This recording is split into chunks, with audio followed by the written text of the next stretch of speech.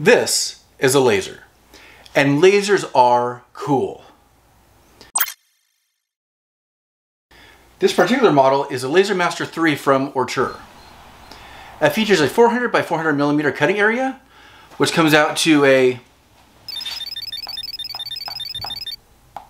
a 15.5 by 15.5 inch cutting area for us Imperials. This model here was sent to me by Ortur for review, and they sent me the champagne gold color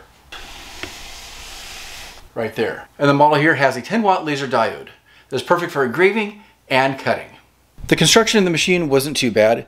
It took me maybe about an hour to get it together, one because I was filming at the same time, but two, there was a couple of things I wasn't quite sure on how it went together.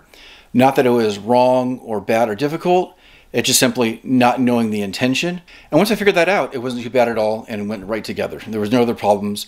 And one thing that I do like is once I got it together, it didn't rock at all. I didn't have to try to shim it or move it. It sat flat on my flat surface and it was ready to go. This is all put together. It took me about 2 hours in total. There were a couple of things in the construction I wasn't sure on, and a lot of it had to do with cable management. Once I figured that out, it went together pretty easily. If you want a detailed video, there's a lot of videos on YouTube that'll show you a step-by-step instruction. I just want to show you the laser. And here it is. The Laser Master 3 is probably one of the last of the older generation to feature a full upgrade, especially with a 10-watt laser and a bunch of new features they'll be showing off in a couple of minutes. This one here has been scaled down quite a bit, but it's still a pretty powerful 10-watt laser.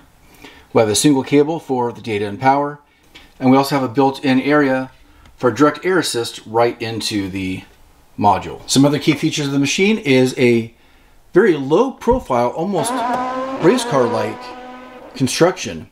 Almost too low in some ways, but I'll talk about that a little bit later. Built-in USB, Wi-Fi, and power on that side. An easy push-button way to start the machine. And also a built-in emergency stop button. Safety first. One additional feature is that it has a mechanical stop. So it doesn't use limit switches to stop and figure out where it is in space.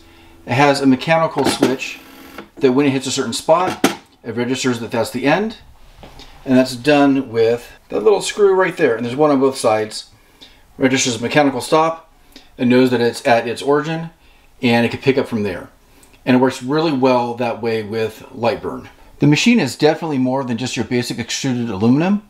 It looks like it's a little bit more of a custom job, and it shows. The build quality is really nice. On a lot of other machines, there's a huge bundle of wires that you have to keep track of and try to figure out how to route through the machine. Ortur has actually made it even nicer by having one thick cable. Although it splits into a couple different ends on that side, it's a lot easier to manage here. Not quite as nice as a drag chain still, but I can kind of coil that on the outside, and I might figure out a more sophisticated way of routing it later on. But for right now, I think that's working pretty well. On the back of the machine, there is a port for a rotary engraver, and there's a real nice switch back here to switch back and forth between the rotary and the regular Y motor for typical engraving and cutting.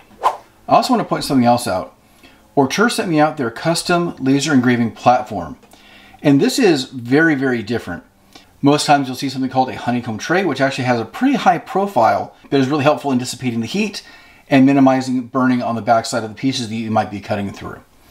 But this almost looks like a grill that you would cook on. It has all these little fins here with a little bit of a recess in there for any kind of debris to fall down, but also for the laser to penetrate through and for air and heat to escape, which is actually a pretty good design.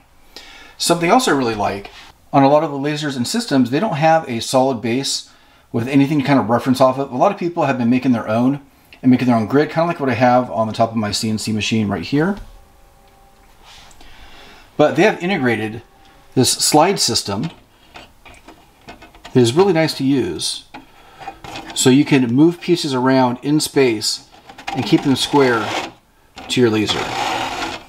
And then this unscrews and moves up and down as well. And having something to register against that keeps pieces square is really nice, as long as you have this square to your gantry. So you have to make sure you have that in place. But otherwise, I really like this. And it's low profile, which matters a lot with this machine because it is so low. So I think Ortur hit it out of the park with this. This is the first time I've seen this design, but I would actually possibly buy another one for other lasers that I have because I really like this setup.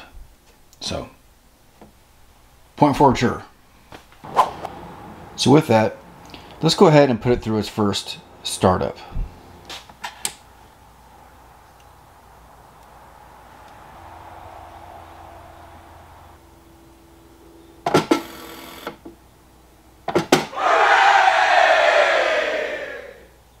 According to Ortur, this machine will engrave up to speeds of 15,000 millimeters per minute, which is really fast. And I think I got it upwards about 10 to 12,000.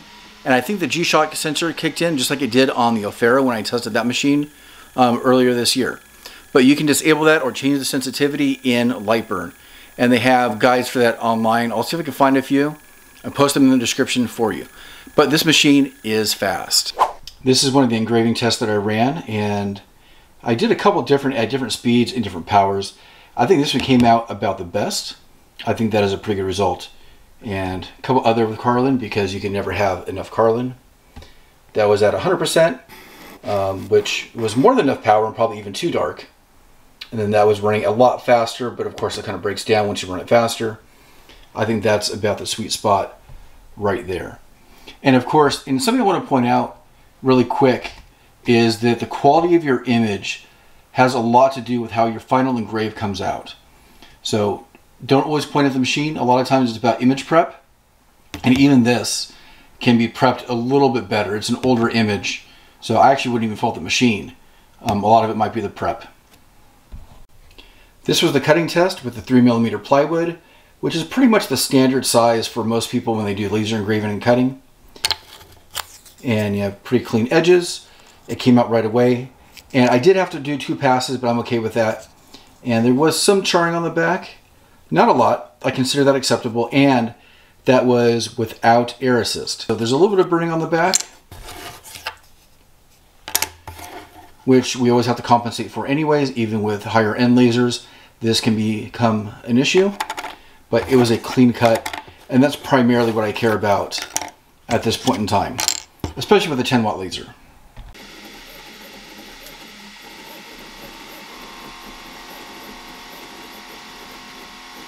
This was cut out on the Laser Master 3, and by comparison, you can see it's even cleaner cut and very minimal burning on the back. So I'm very impressed with that.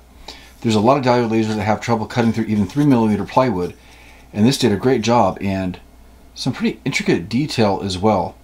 Especially the bridge on the inside of the nose is a pretty delicate piece, and it did a great job. I'm very impressed. The final test that I ran was on some stainless steel. A lot of these diode lasers are capable of engraving, or marking is probably a more accurate term, of marking steel. And the Laser Master 3 did a great job. A little bit less dark than I would have liked compared to some other lasers, but it still did a very good job. And it did it at a pretty fast speed. In fact, the first test that I ran was probably a lot faster than it should have been for steel, but I was still pretty impressed with the results. I've tested quite a few lasers on this channel, and each one has some really good features and some that probably can be improved. And the same goes for the Laser Master 3.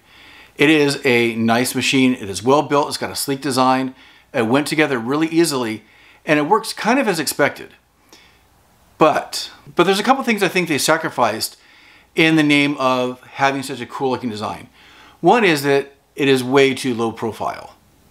Most things that are engraved, especially if you're using even something like a honeycomb tray, requires that you have the laser module up a little bit higher. And you can move it up and down on the gantry a little bit, but you have some pretty limited travel. And there's no built-in extension legs.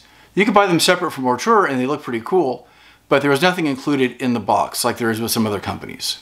And that does limit the flexibility of what you can do with it right out of the box. The second item I'll point out is power. While the power on this laser is rated at 10 watt, and it does perform pretty close to as expected, there's some things it didn't do quite as well as I had hoped. One is engraved metal. And I know that's not necessarily a priority for a lot of people, but in comparison to other lasers of that same category right now, I've been able to get a much darker engrave than I was able to with the Ortur. But that's actually pretty much it. That would probably be my only constructive feedback on the machine. Otherwise, it performed really well. I'm actually really impressed with the way the machine cut. Now, I did need to run it in 2 passes for a 3mm piece of plywood, which has kind of been my experience with most of these machines so far. I haven't had a chance to test out a 20-watt diode yet, and I'm hoping that those would work a little bit closer to what you'd expect out of a laser cutting machine.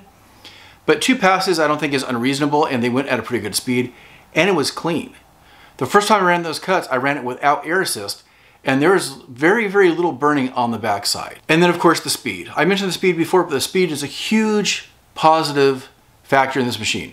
Being able to run and engrave almost twice as fast as some other machines and still get a pretty good result is not a make or break for me, but I know it matters to a lot of people, especially people that want to do production with the machine. If you get those settings dialed in Lightburn, you could probably improve the quality from there as well.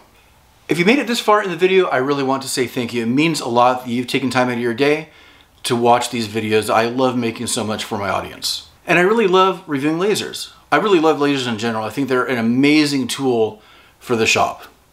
If you haven't subscribed, please consider doing so. You'll get notifications of when I have new videos coming out, whether it's new laser videos or other making related videos, which I have some non-laser related videos coming out in a very short time. They're already finished. I just have to edit them and then put them out. We also have a bunch of videos in the back catalog. Go ahead and check that out. I'm sure you'll find something you like and can find useful there. Like I mentioned before, your views are much appreciated. They help keep the channel going. And if you'd like to support in a different manner, we also have a Patreon at patreon.com/geekbuilders. We have different tier rewards. And I'm in the process of posting some exclusive laser designs that'll only be available for free for Patreon members. We also have a shop where you can buy merchandise such as t-shirts and other geek-related goods and maker-related goods at geekbuilders.net. Just go to the shop on the menu and you'll be able to find all the items right there. Once again, thank you for watching. Have a great day, and I will see you in the next episode.